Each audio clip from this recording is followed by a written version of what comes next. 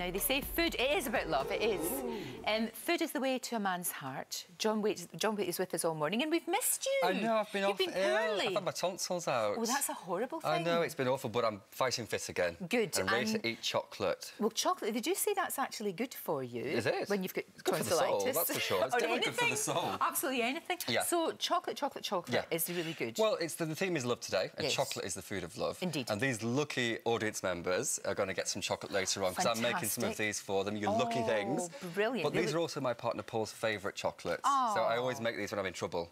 You know, to get out of trouble if I've done something wrong. Nothing too sinister. That sounds about right. How long have you guys been together? 7 years. We met through friends when I was at uni in Manchester, and we've been together ever since. But that's nothing compared to you and your Steve, is it? I know, we have. We've been married, I think we've been married to... I think. You think? I think we've been married. You better take some chocolates for it in the doghouse. 23 years married. 23. But we've been together a lot longer than Have you? that. It took me a wee while to get him up the aisle. Yeah.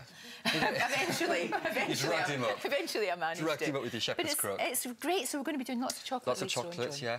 We've got a great lovey show, haven't we?